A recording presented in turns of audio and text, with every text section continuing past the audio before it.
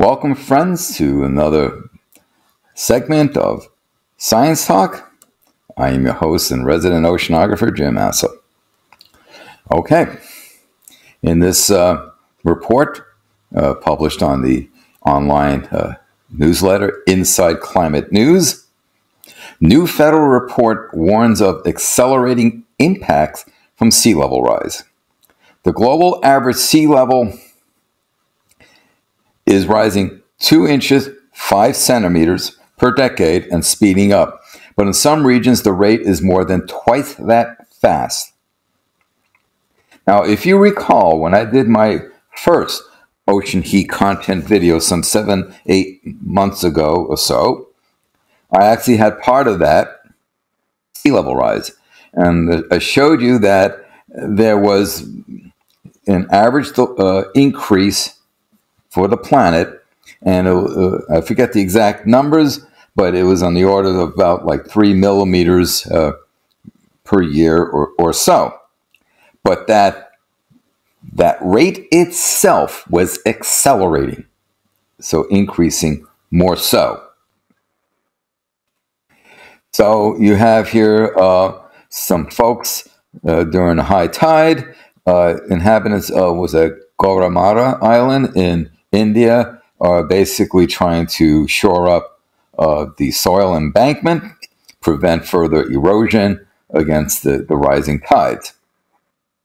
So as the rising ocean encroaches on some small bit of land connecting San Agustinillo beaches to the rocky headland along Mexico's southern coast, local fishermen say it's getting harder to find a place to beach their outboard-powered skiffs after catching snapper, tuna, and dorado in the Pacific waters, which tend to be warm. No harbor, the boats speed out of the water onto the sand, the driver yanking the propeller out as the bow hits the dry beach. Yeah, you don't want to ground the prop. That'll ruin your prop real quick. High tides during the last couple of years have regularly cut steep bluffs from the sand, sometimes making it almost impossible to get all the boats ashore. They go on and say, this is new, we knew that the levels were rising, etc., etc. Global warming is speeding up geological change to a pace tangible in the span of a lifetime or even a few years. Many residents of coastal southern Mexico don't know that the sea around them is likely to rise another 15 to 20 inches in just the next 30 years. Okay, so 20 inches. If you take the top end of that, an inch is 2.5. So we're talking like 50 centimeters, at least. That's a bit, but it's going to differ around the world depending on the location, depending on what the ocean itself is doing. I'll get to that in a moment. Those projections confirmed Tuesday by an updated report from NOAA and NASA using new satellite data climate models, along with a better evaluation of historical data going back 100 years. What we're reporting today is historic, said NOAA Administrator Rick Spinrad, who told Americans that on average sea level at their coast will climb 10 to 12 inches in the next 30 years, 2 feet by the end of the century. Probably going to be a lot more than that. And that estimate is on the conservative side. Failing to curb emissions will cause even greater impact. Oh, and then when you have the kickback, the positive feedback loops that have kicked in, it's going to be more. The report confirms that things are going to get bad fast, said Andrea Dutton, a sea level rise researcher at the University of Wisconsin-Madison. She said the report shows there will be a major shift in flooding patterns on U.S. coastlines by 2050, driven largely by sea level rise. That kind of language, that's NOAA sending a red flag warning up.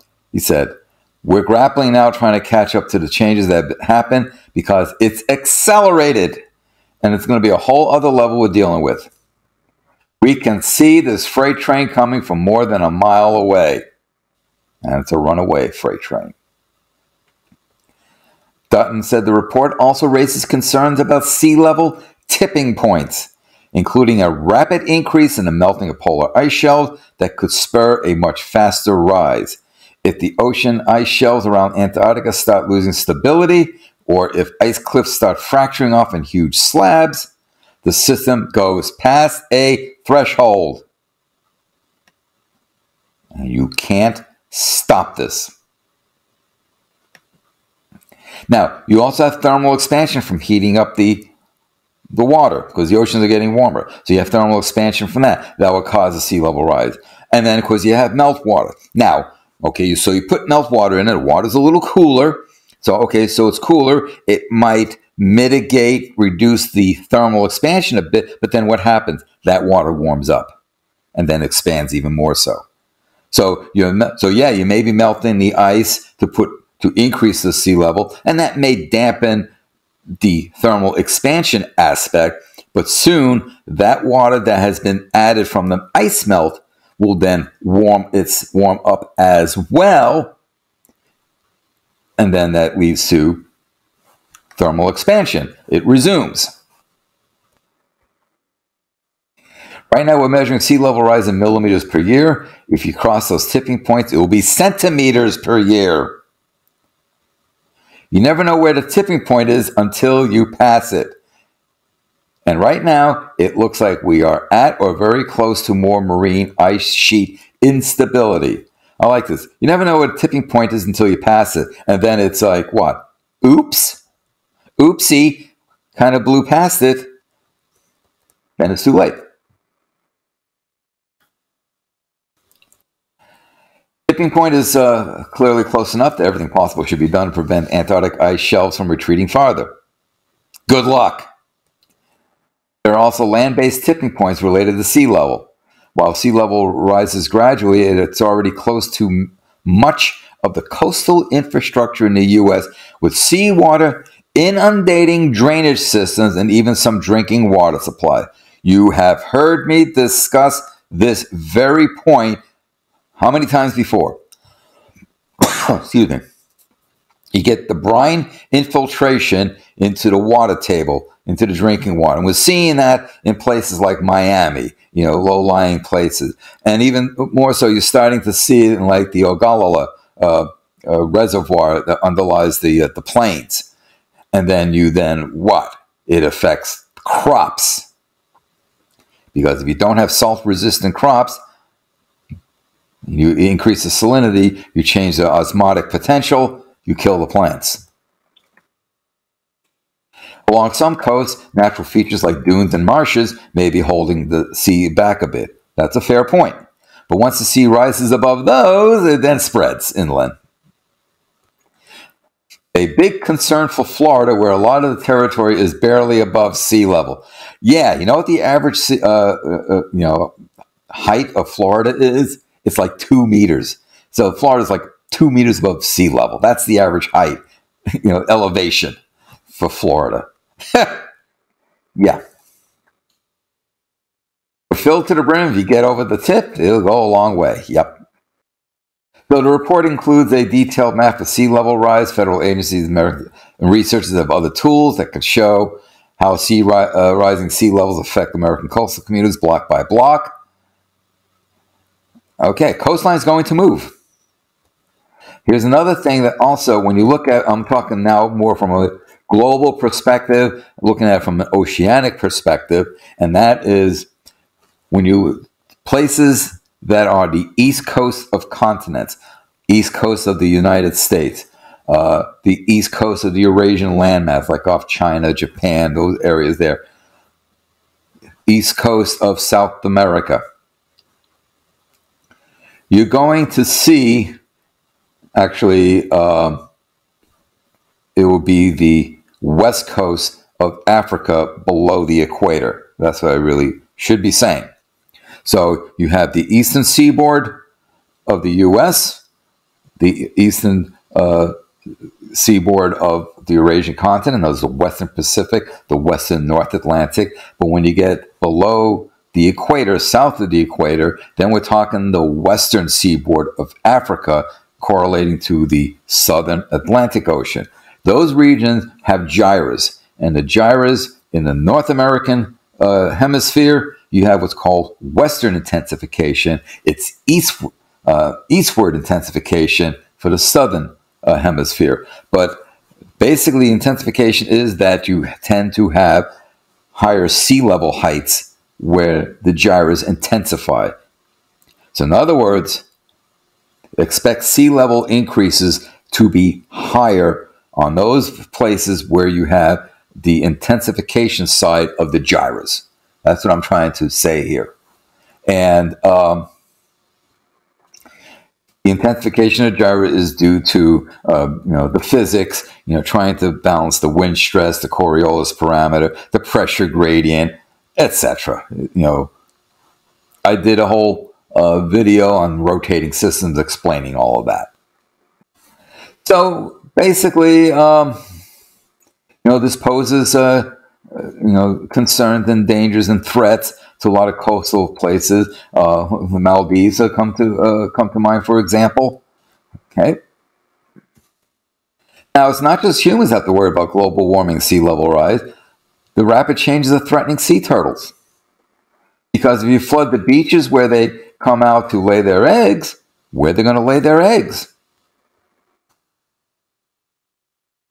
Where are they going to lay their eggs? Coastal bird nesting areas and marshes are being swamped by the ocean.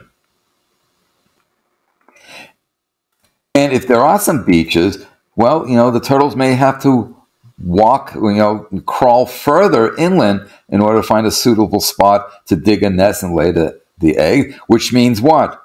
When the hatchlings hatch and they're trying to get into the ocean, they have a longer distance to go, and they may not have a sufficient energy and to make that trip, but also they have to make the longer trip, they're going to be picked off one by whatever predators are waiting. So that would lead to a decrease in the population numbers. It's, coastal bird nesting marshes are being swamped by the ocean. That's impacting them. And here, by the way, is the skeleton of a sea turtle. A warming, climbing ocean is affecting sea turtle breeding. Sea level can go up as much as another 15 to 20 inches by mid-century or more, and so forth. Other research suggests that rapid sea level rise could wipe out coastal mangrove forests that currently protect shoreline communities. A lot of areas like the marshes, the swamps, mangrove forests, it's like a buffer zone. You get storms, the hurricanes, the cyclones, right? The typhoon. You get the storm surges. It's a barrier. It helps break up these surges, breaks up the battering. It diffuses the energy. If you lose these regions, the marshes, the swamps, and so on, then you allow that energy to just proceed uninhibited inland that can do damage to ecosystems not accustomed to such activities, shall we say. So, basically, what they're saying is that sea level rise is going to be more so than originally projected, and it's probably going to be increasing, and it's a lot worse than we think, and it's accelerating, and we're probably already at the tipping point for this aspect, if not already past it. And then when you toss in thermal expansion, melting ice, increasing the water volume, and then that water eventually warms up as well. Couple that with the intensification on one side from the gyre, and well, not looking good. Thank you for your time. Hello folks, this is Jim here with Science Talk, asking you to please subscribe to my channel and to inform others of my channel and of the work that I do. Please share to social media platforms that you use. Also, as a reminder, don't forget to click the bell so that you know when I load up more videos. Finally, I ask that you support the work that I do by becoming a patron at patreon.com. Details in the description box below. Thank you for your support.